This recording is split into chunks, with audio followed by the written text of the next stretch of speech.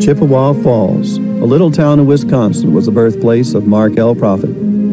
Born on Christmas Eve in 1918, he was the only child of Thomas and Mabel Prophet. Mark grew up in this little house with his mom during the Great Depression. They lived alone here after Mark's father died when he was only 9 years old. This affected him deeply. As a young man, he had the burden of helping to meet his family's financial needs. But you know, I'll always remember Mark not only as a great teacher and a messenger, but as a down-home kind of guy. He'd be your best buddy. He'd joke with you. He'd be your friend. Mark was one of the most fun-loving and spontaneous people I have ever known.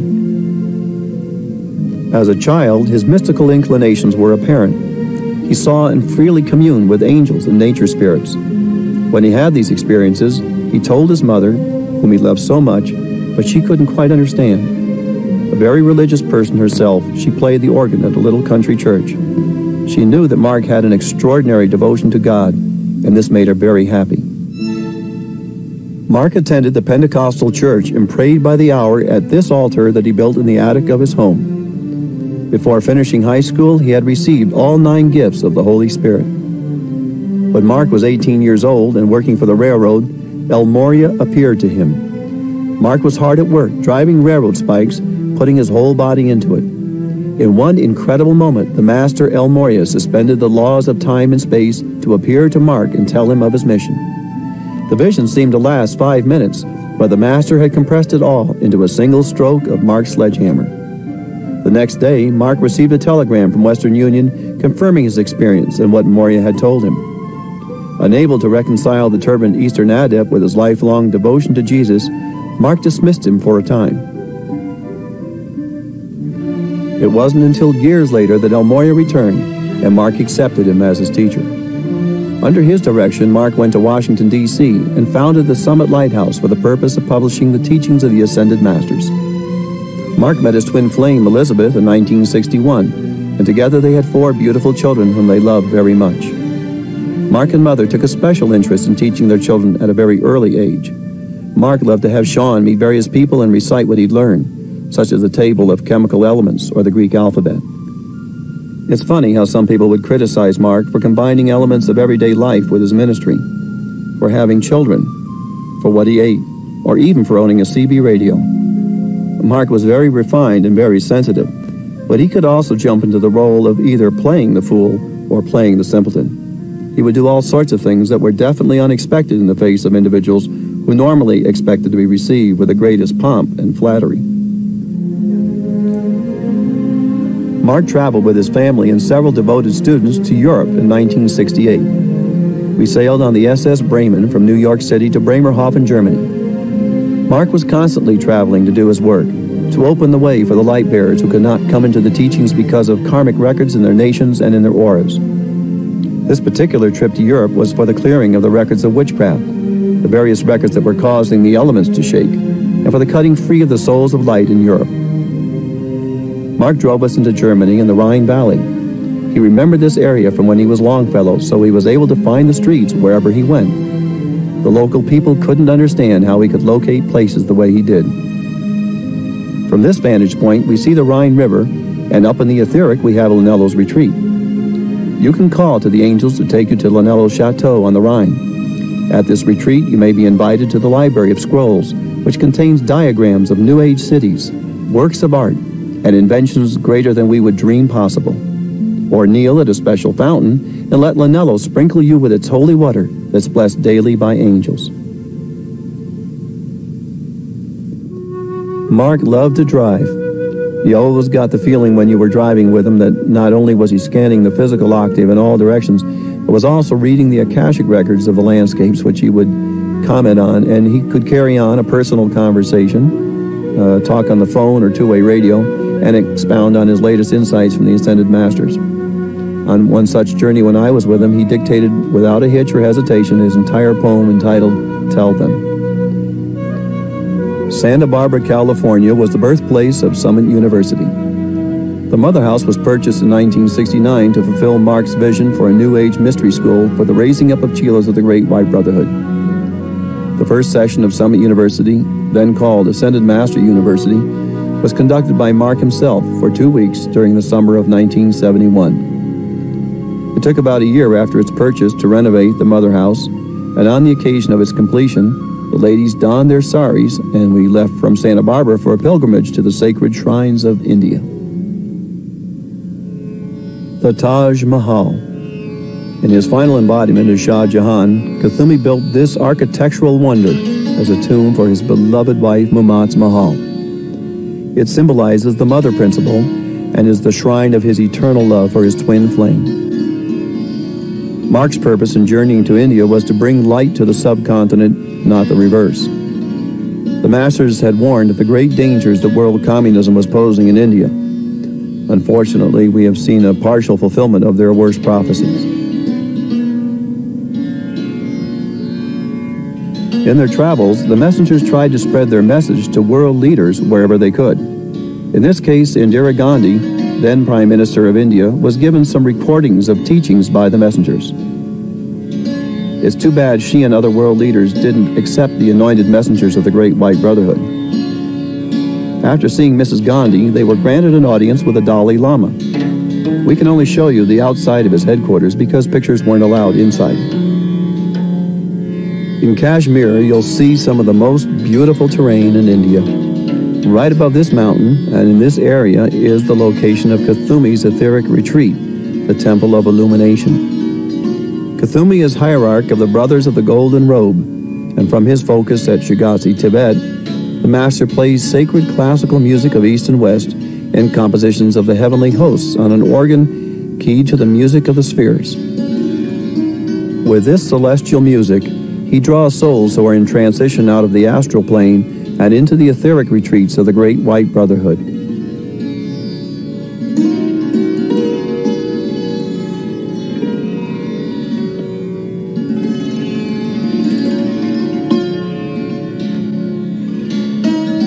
India, a land of great contrasts, of intense overcrowding and poverty, yet a land of great beauty and spirituality. The India pilgrimage was one of the most physically exhausting but spiritually important trips made by the messengers. These were very quaint times, very intimate times. It's like we all lived in the bosom of Abraham. It was just like we lived inside of Mark.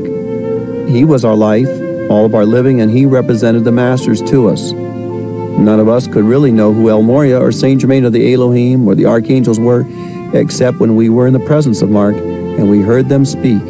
We felt their vibration, their energy, and received their teaching.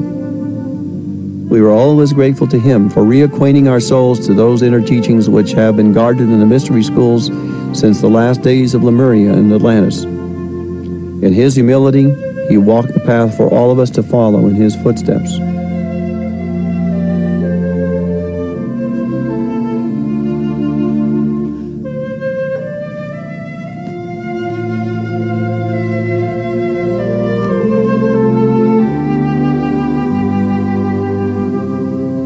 The beginnings of the Gold Bus. For a long time, Mark traveled in conventional motorhomes, but one after another gave up the ghost because of the long miles and shoddy construction. So Mark decided to buy this old Continental Trailways bus and build it from the inside out. On the road, Mark did almost all of the driving. He was at home behind the wheel of that bus. After Mark's ascension, this gold bus was used by Mother to travel and preach in nearly every city across America. The Mealy Press arrived in the middle of winter, and again, Mark was working with the elementals and told all of us who were building the shop to house the press that we had to hurry up because he was holding the snow back. The Broadmoor Ski Resort was very upset that winter because, mysteriously, there wasn't any snow. Mark told us, "I can't do this forever." So the day the last shingle was put on the roof of the shop, the snow came down. Mark called the print shop the manger because it's the place where birth is given to the logos, as the word is put into print. Of course, it was a grand and proud moment for all of us when the press was carefully put into place. This was the press that was used to print Climb the Highest Mountain. I remember Mark taking great joy in examining every page of that book as it was prepared for printing. The Four Winds Organic Center was the crystallization of one of Mark's greatest dreams. He was there almost every day. He met and talked to people. Many keepers of the flame were contacted through his presence. His vision was to see the Four Winds in every city across America as a place where people could find their spirituality by purifying their bodies with whole foods. Egypt, the land of Serapis Bey. The Great Pyramid and the Sphinx are a familiar sight to all who visit Egypt. The Sphinx symbolizes the repository of the great mysteries of the ages. Both the Sphinx and the Great Pyramid are believed to have been built to preserve the knowledge brought from Atlantis to Egypt. The Great Pyramid represents a tremendous feat of engineering unparalleled even today. It is considered, among other things, an instrument of precise knowledge in the sciences of geometry, astronomy, and geography, and most importantly, a guide to the path of initiation.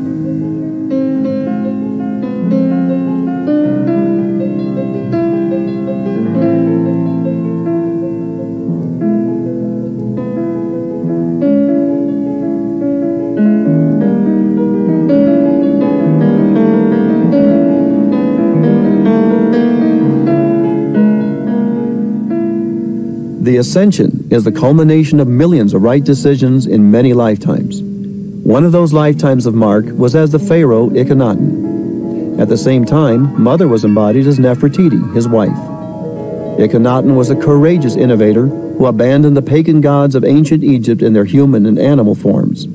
He substituted for them a doctrine of monotheism centered around a universal god, the sun god Aton. Akhenaten, a true individual, the most remarkable of all pharaohs, the first prophet of history.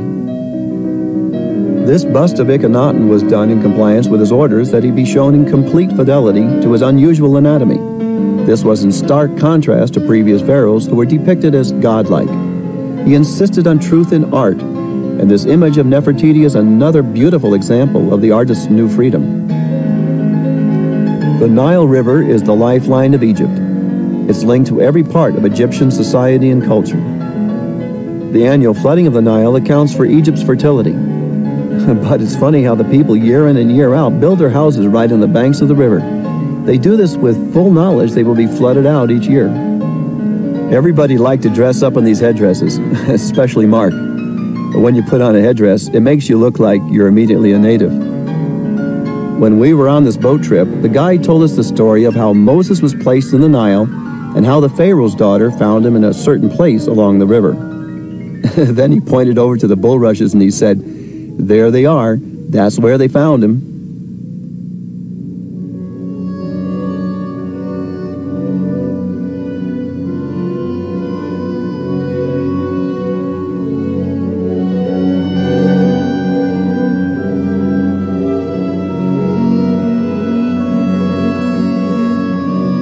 We traveled by bus all over the Holy Land, and we always made sure that there was an accordion nearby so that we could hear and sing our songs. I'm sure the bus driver was impressed that we sang everywhere we went.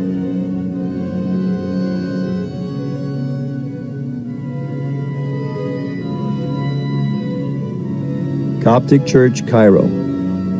Mother Mary had been there with Jesus and Joseph on their flight to Egypt. In our time, Mother Mary appeared here for many months, and it is one of the most sacred shrines in Egypt. Unfortunately, the media suppressed those appearances.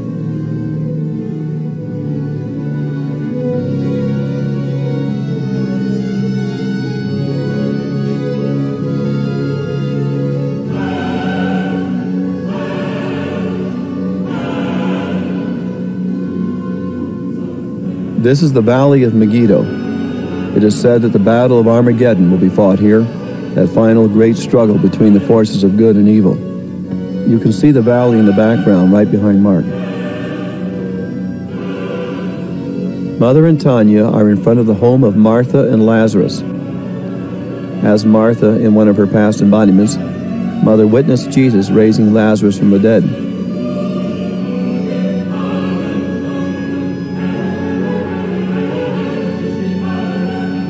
This is the location in the Essene community where the Dead Sea Scrolls were discovered. Mark told us that the angels who had inspired the Essenes had also inspired Mark and Mother in the writing of Climb the Highest Mountain. We visited one of the many shrines that mark the place of the resurrection. There were a number of locations thought to be the historical tomb of Christ. Jesus told Mark that the physical location was not of great significance because the event is contained in the Akashic records and can be contacted through inner attunement.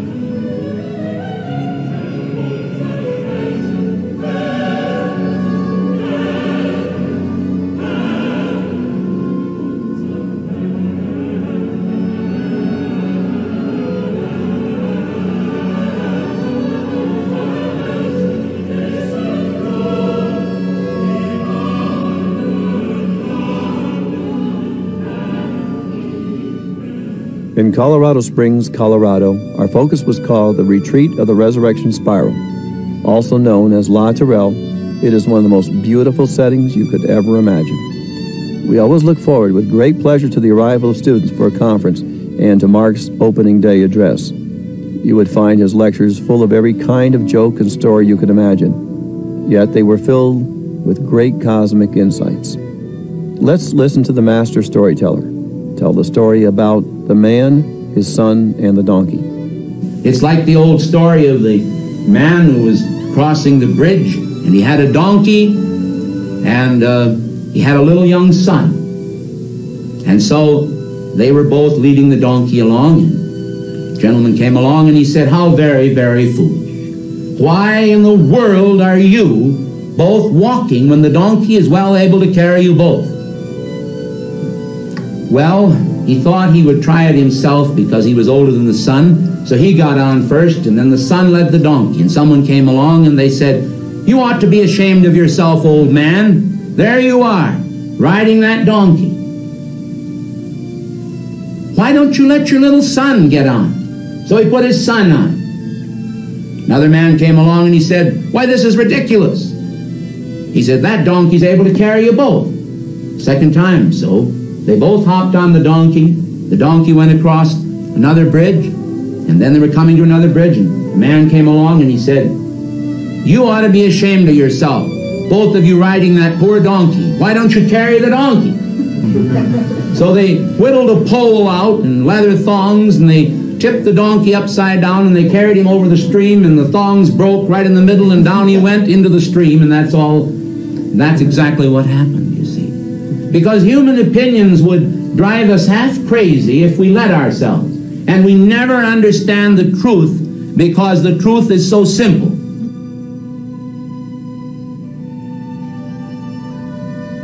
Mark was so personal, and he just loved to talk to people. One of his favorite things to do on the last day of a class was to have people stand up and say who they were, where they were from, and what they did. His ear was always ready to hear and be compassionate whenever you needed him. His character was that of a man of great courage for his convictions. His steadfastness and loyalty to the masters was unswerving. He had a loving nature with a great ability for forgiveness. His childlike faith and humble attitude were so often expressed with the strength of a lion.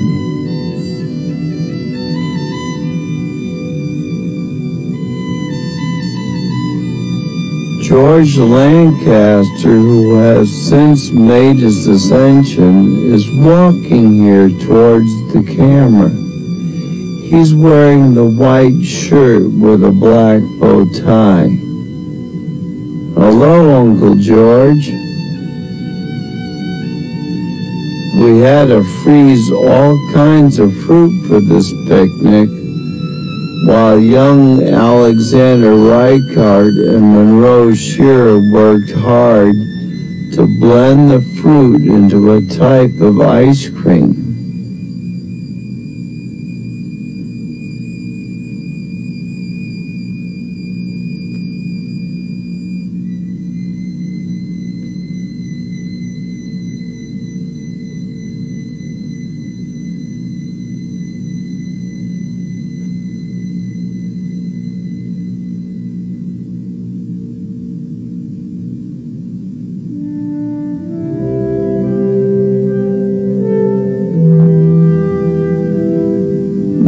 we have our beloved Ruth Jones.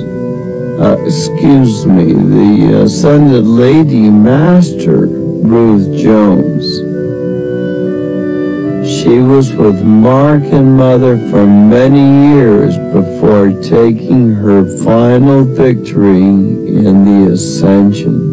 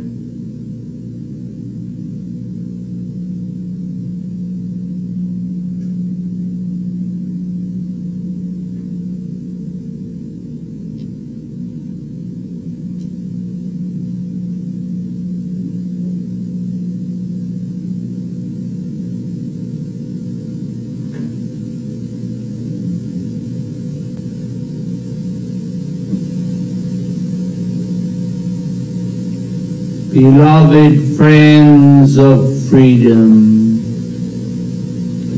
children of the sun, I come to you tonight with the flame of freedom blazing fully upon the altar of my own heart, so that I may kindle upon the altar of your heart the self-same God-identifying factor of electronic light essence that blazes upon the altar of my being. I am charged with this essence. I am manifesting this essence. I am this essence of cosmic and universal reality.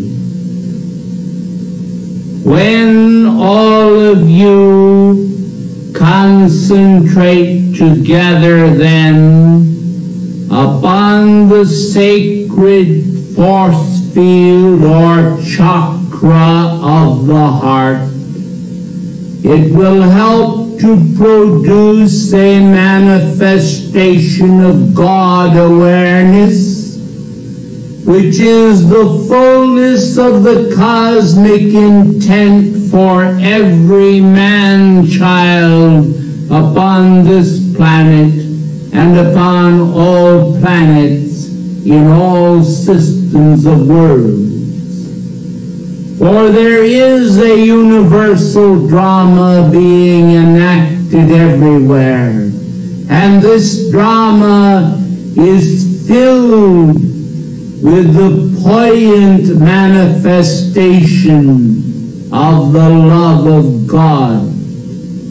This is a love of innocence, a love of purity, and a love of wholeness that enables the identity of man to become clothed upon with the majesty of the eternal robe of man's universal identity.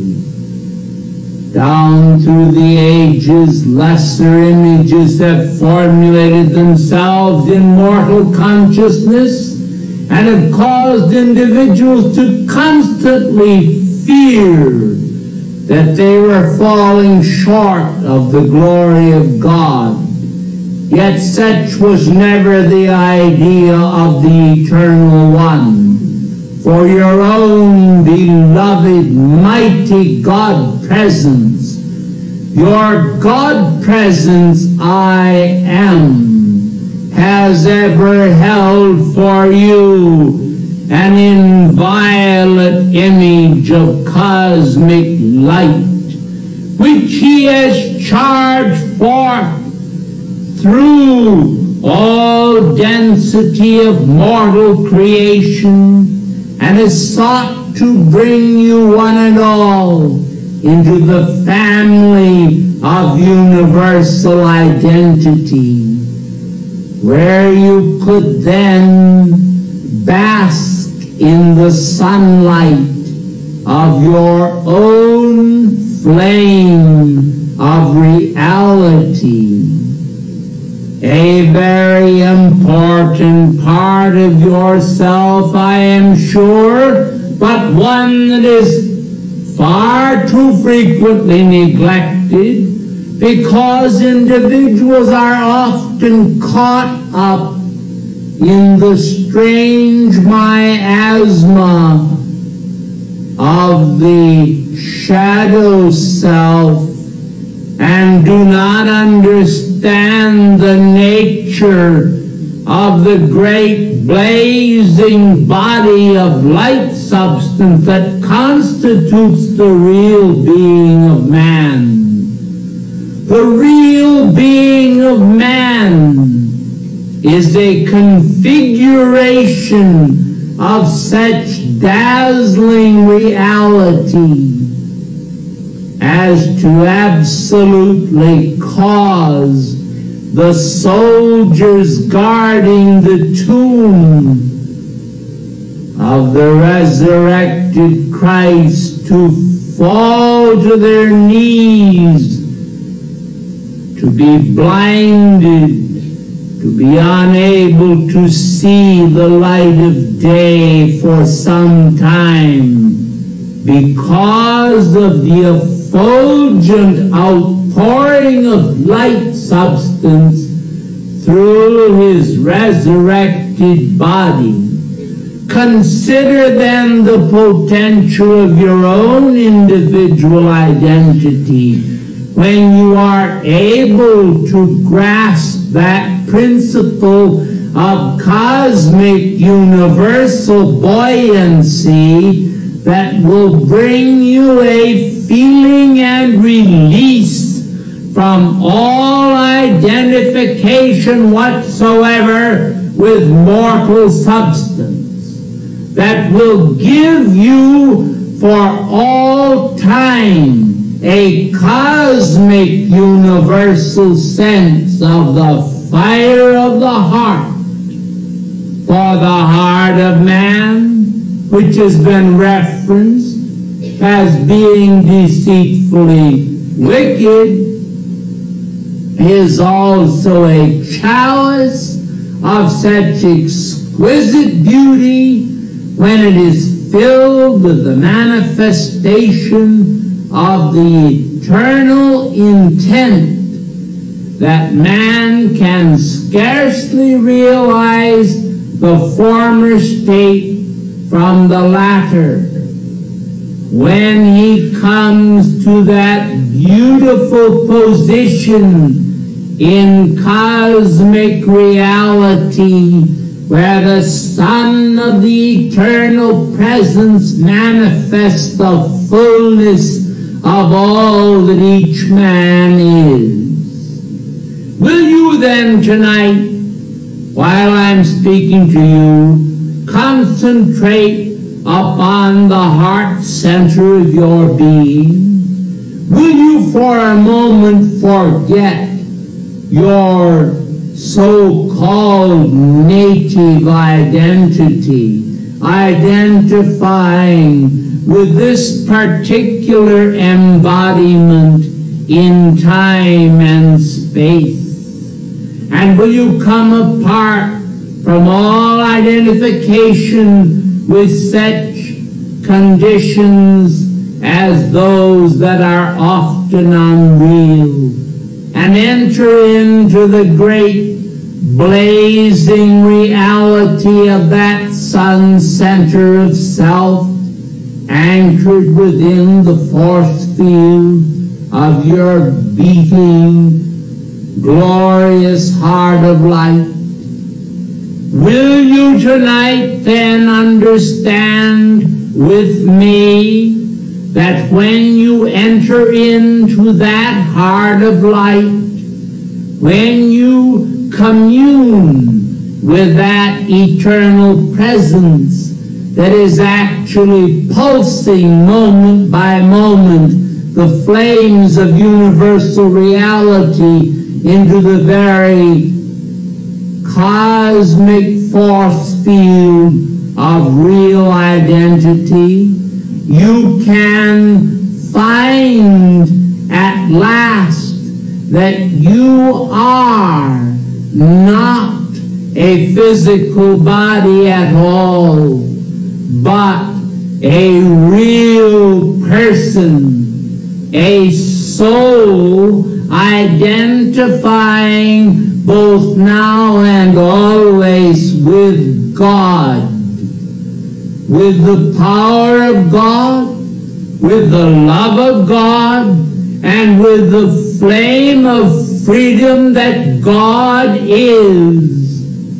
When that flame of freedom breathes and lives within your soul, the paltry treasures of mortal self become as nothing, and man sees that he has been as a serf groveling in the sands and dusts of the earth without ever understanding the meaning of his immortal destiny.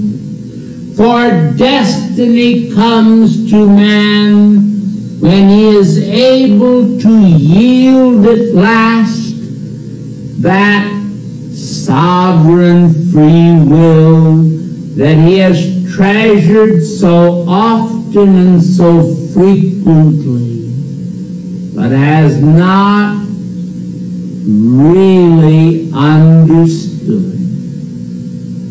For alas, down through the pageant of the ages that constitutes life upon earth, an individual life for each man, he has played his many parts, identifying with the gross as well as the ethereal.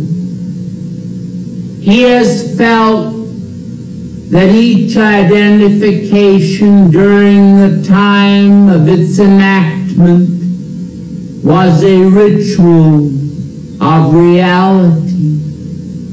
but he has seldom understood that it had no part with the reality of God unless it identified with the reality of God. For we are now not speaking about temporal things, about the passing scene, but we are talking about the eternal verities of God that actually create the fires of the mind, that endow mankind with a sense of compassion for his fellow men, that enable him to evaluate life properly and to esteem the virtues of freedom for himself and all humanity. Think you then that the conditions manifesting upon this planet today are the will of the eternal? Think you that God desires to create worms? That God desires to create animals to tear and destroy one another viciously? Think you that God favors war and deceit and false judgment? Certainly this is not the activity of the eternal, but it is the activity that mankind has engaged in through the centuries, which is the compounding of that which individuals call history. We often say amongst ourselves, in sort of an odd joke, perhaps to you, this is not history, but a hissing of serpents. And truly it is so. For mankind today do not understand or grasp the sacred power that is descending upon them and sustaining their physical breath and existence.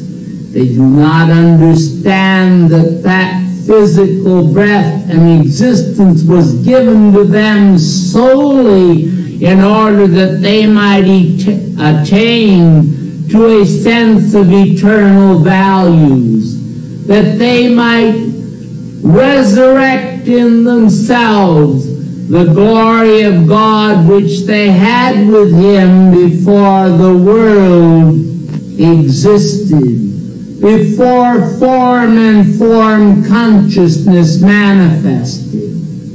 Let me then say to each and every one of you that I am come tonight, together with the Lord Christ and others of the ascended host, in order to start this series of meetings out in what we consider the right manner, to resurrect within you a new sense about the inward identity, which many of you, in fact most of you, have identified with at one time or another, but which you have simply not identified with frequently enough. Let me then hasten to assure you that our love for you today is, as always, a glowing coal from the altar of heaven, that we esteem every action most fondly that men do in freedom's name, but we also, by counterpoint, do deplore every action which mankind engage in that brings about destructive circumstances in the world and creates feelings of oppression or fear. For God has not desired that the sweet planet should be a planet of fear, fraught with constant peril. It is His will to create a spirit of love such as the world has never seen manifest in themselves. Individuals may say, is not the spirit of love already created? And to them we respond saying, yes, it was created in the beginning, but men have not appropriated it, and the eternal creation that has stood ready to transmit itself to them in all the fullness of its God identity has remained aloof from them because they have remained aloof from it. And the beauties of heaven, the beauties of the glowing freedom of cosmic fires are scarcely known to mankind today, so that many of them are caught up in the very marvelous stories of those who are not a part of the Christian movement as such, but who live in the far distant Himalayan mountains, and there, through attunement with God, are able to manifest many of the powers which mankind in Western civilization do not yet have. May I say to you tonight then, in God's name, that this is somewhat a travesty on opportunity. For to Western civilization was given the great motivating power of science. We have endowed mankind here in the West with the power and industry to create great cities and temples, to create halls of learning, to utilize electronic miracles to spread abroad the word. But where is the word sustained? The word is sustained in the within, in man. And there are those who sit in meditation in the Far East who attain to contact with this lost word, with the spirit of the lost word, with the building of the eternal pyramid within. They understand the meaning of compounding life toward infinite purposes. They understand the meaning of eternal progression, of the order of the angels, of the order of men, of the order of the gods. They understand that the endowing power was vested of old in the Hierophants, and that to these elect of God, such as Melchizedek, priest of Salem, was given the power to vest the disciple with the virtues of his own dazzling reality, to resurrect and awaken within him the sacred fires of the Spirit, that he might be able to communicate with his God in those realities that would forever put to shame outer manifestation with its vacancy, with its sham, with its fraud, with its deceit, with its pains and attendant warfare between hearts.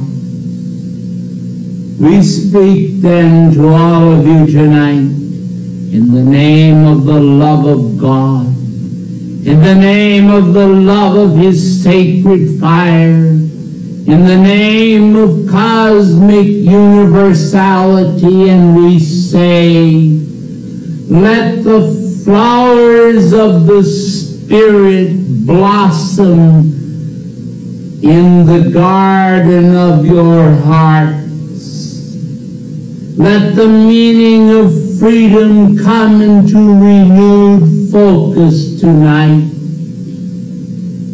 Let the purity and sunlight of the eternal presence blaze within the force field of yourself.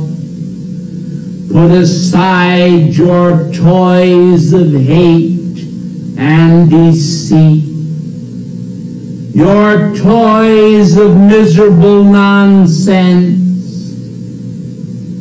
and hear now the resurrecting beat from higher octaves of light that signifies to all mankind no need to be defeated by mortal might and buffoonery, for we are come to resurrect within you a new sense of cosmic awareness,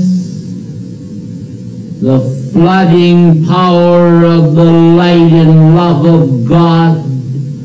We are come to flood forth to you all tonight the purity of His intent.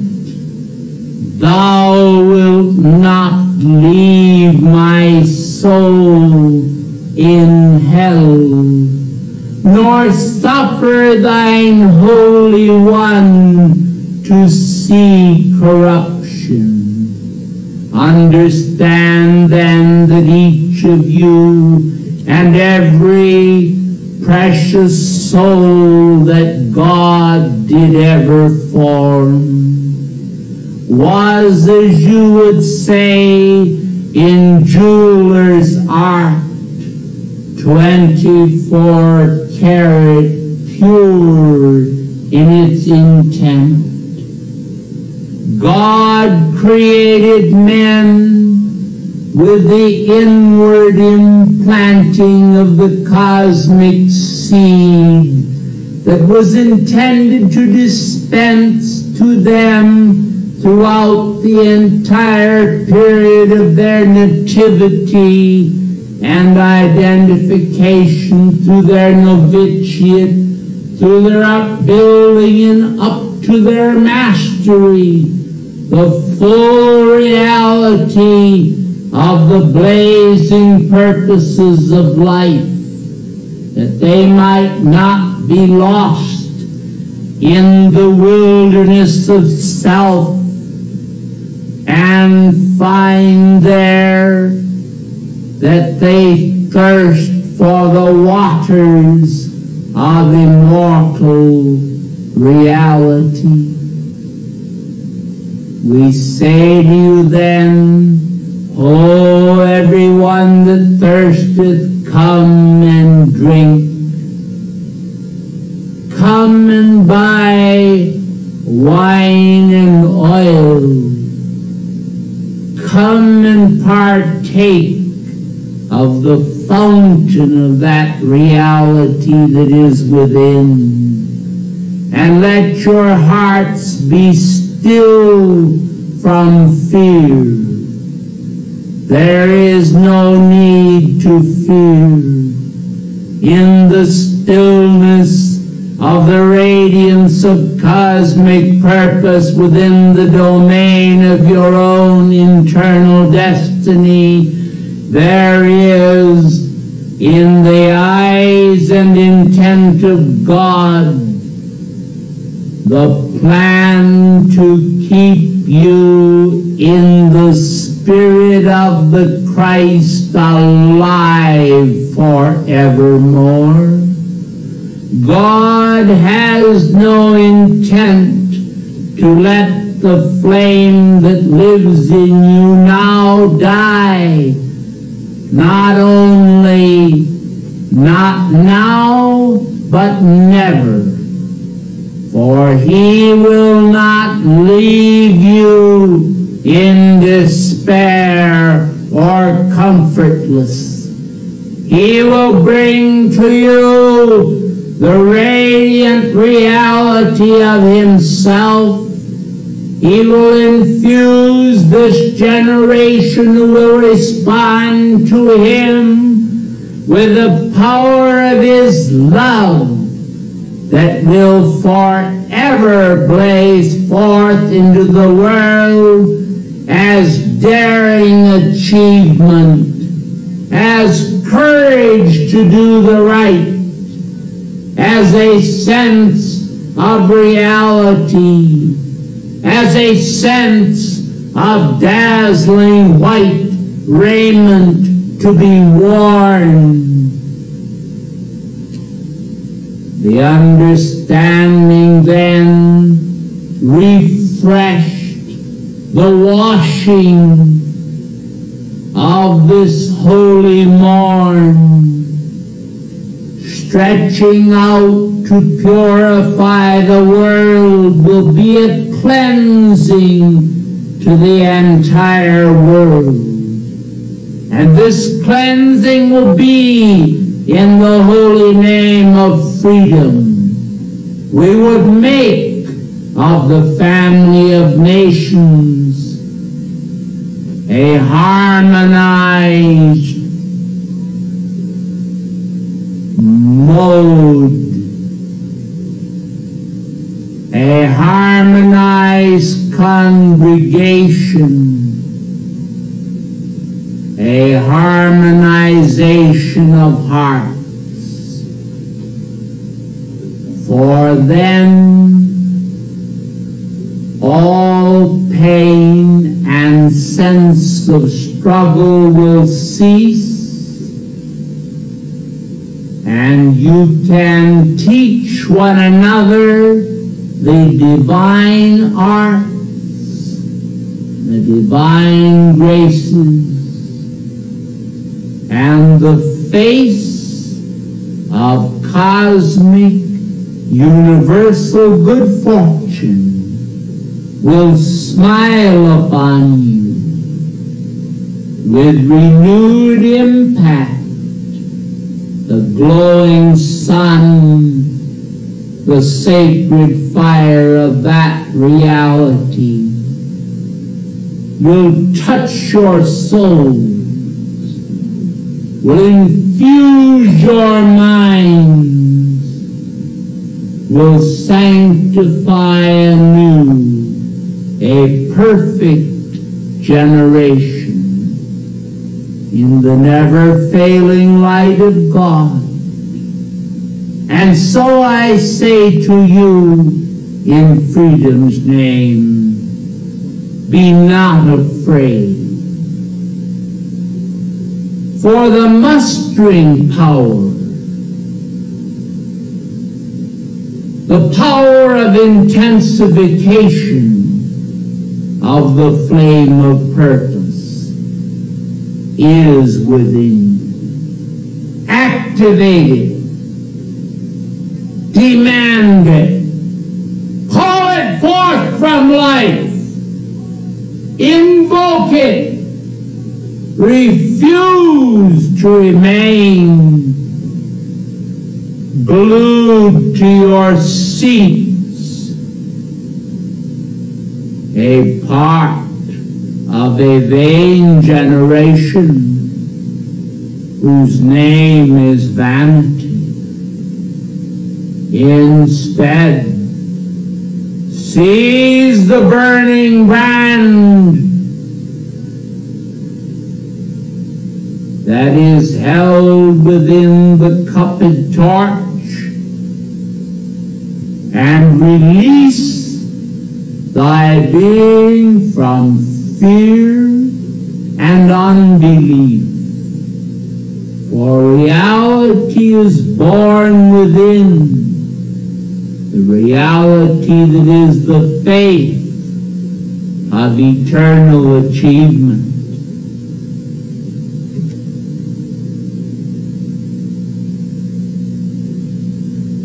Draw nigh then unto the heart of your presence now, and let the glowing fire that burns upon the altar of being rise and be repulsed again and again by cosmic energy. Let that energy flow over the lip of the cup, and let it make of all of you the many one. Let it flow out into the world with fiery intensity. Let it hoist the banner of freedom high from every public building, from every tree, from the air that breathes the spirit of freedom. Let men learn once again to say, I am free, and to mean it. Let men learn once again to say, I am clean, and be it. Let men learn once again to say, I love, and mean it. Let men learn once again to say, I am one with thee, my Father, and see that it happens because they want it to. Let all generations call him blessed.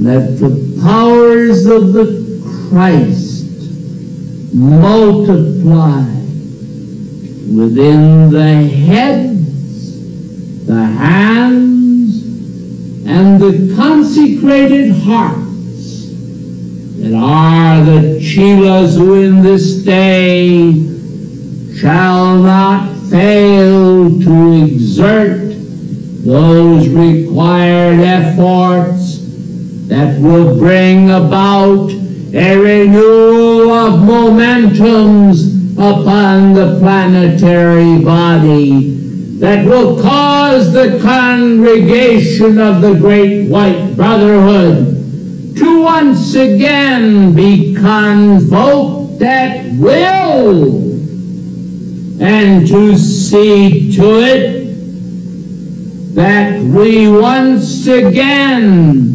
can stand as directors of men and women who will understand the meaning of travail for a purpose. When this is done, I say to you that nothing shall stop this generation from moving forward to their divine destiny and finding at last the secrets of the ages concealed within the vital essence of the flames, within the point of contact in their own hearts. I, Sanctus Germanus,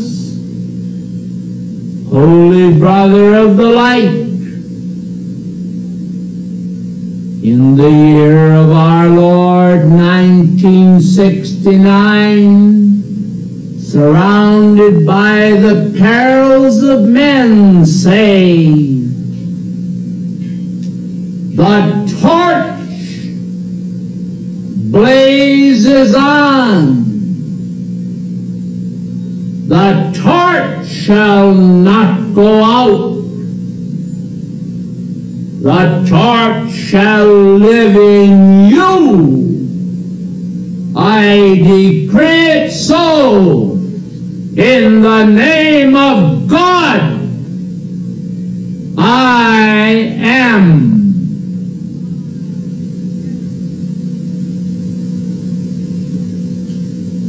Thank you.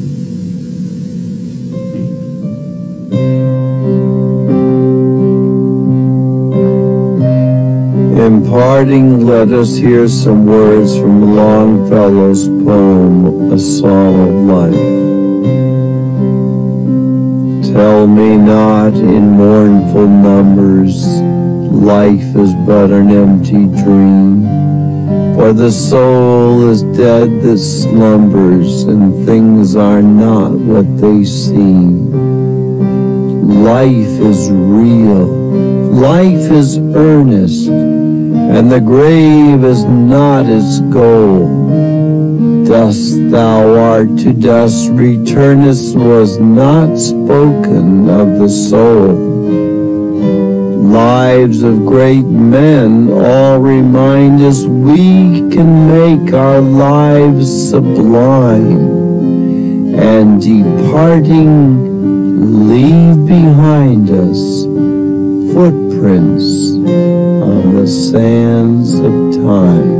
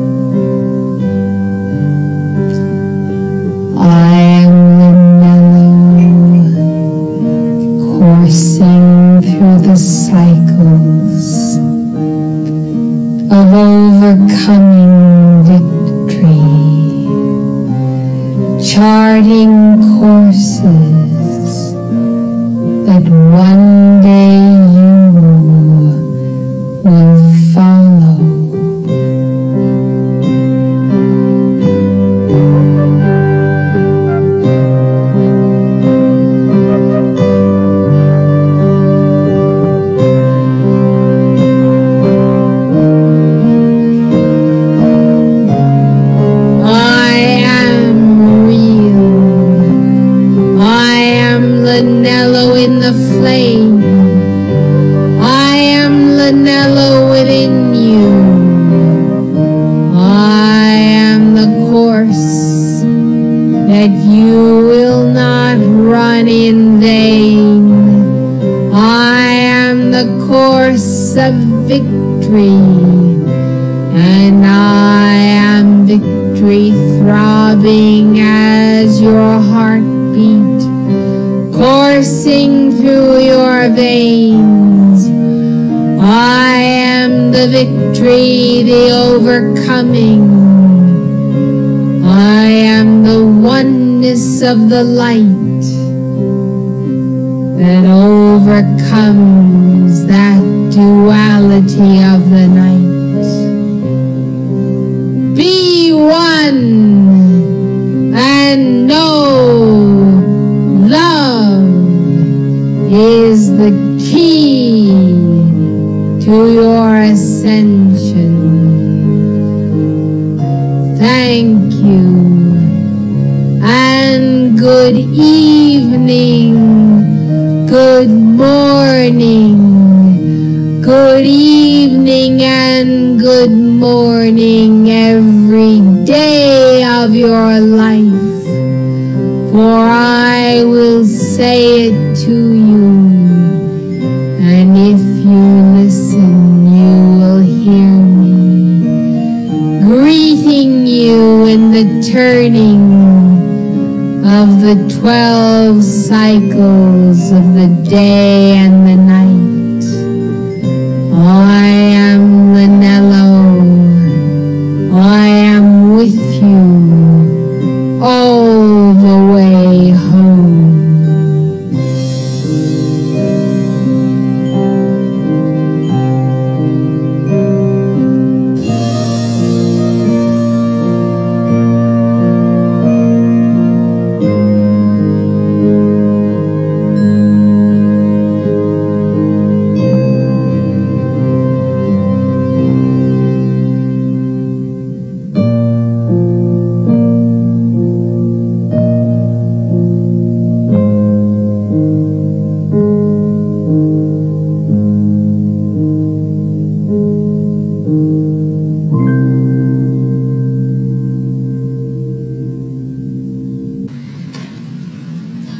Come, blessed light. 173. You will be hearing Mark as he composes this song while he's driving in his Saab. So it's not the perfect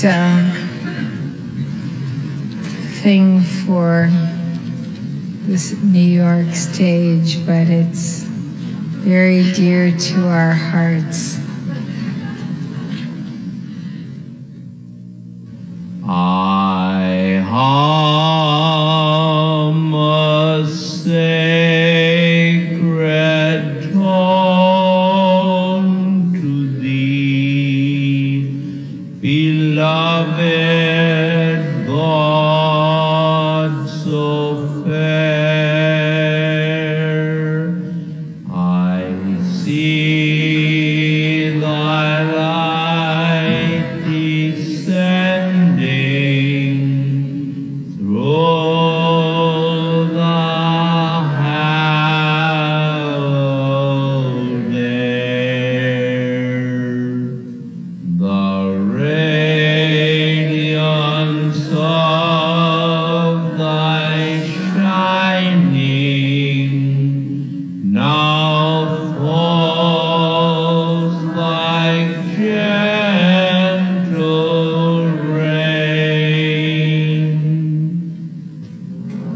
Oh no, my heart is pining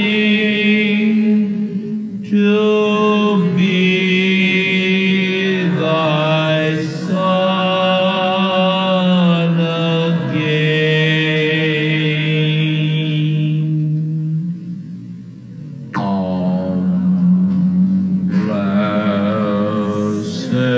light,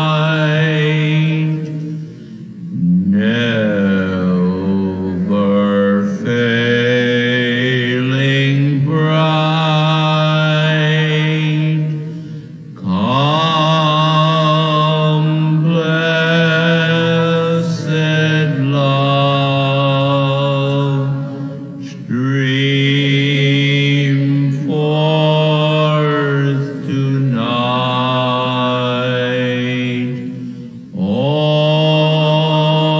always enfold me by grace, now hold me, keep me close to thee, by obedience free. Come, blessed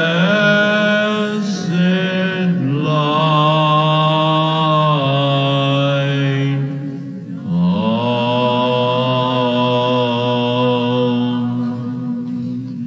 come and sing a song to me, O great Redeemer mine.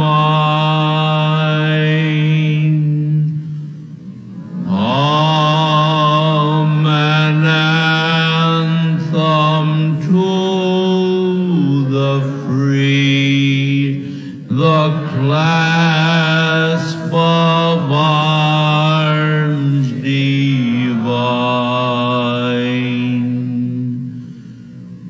Now draw me near, by love enfold my being to thy own, thy light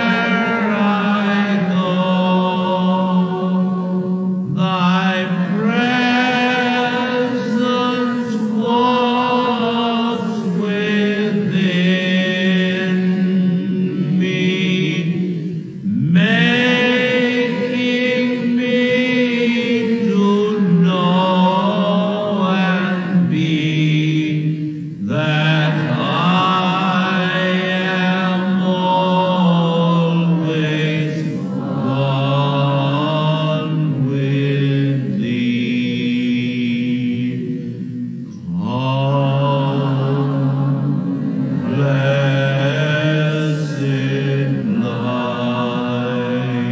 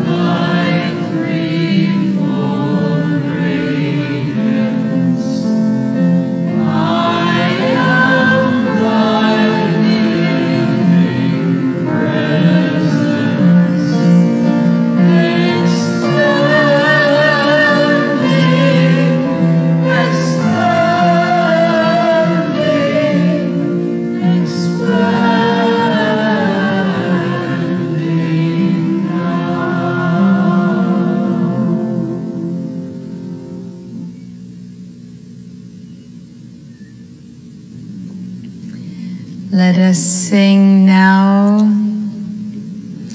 to the fiery destiny of the threefold flame of the heart, becoming the living sun of Helios and Vesta.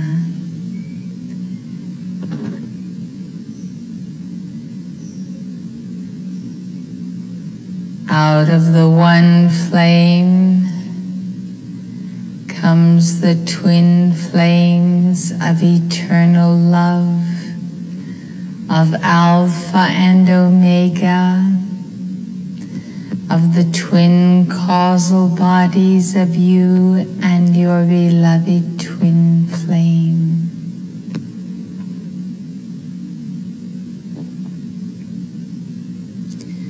We sing the song of the new day. We sing to Helios and Vesta, and as we send them our love, on the return current there is the descent of that Son of God in our hearts, to expand the sacred fire that is for the holding of the balance, for the dispensation of the great divine director. Here on the 10 o'clock line of the day, we keep the flame of the priests and priestesses of Lemuria, of the sacred fire that fulfills all of the law, below as above.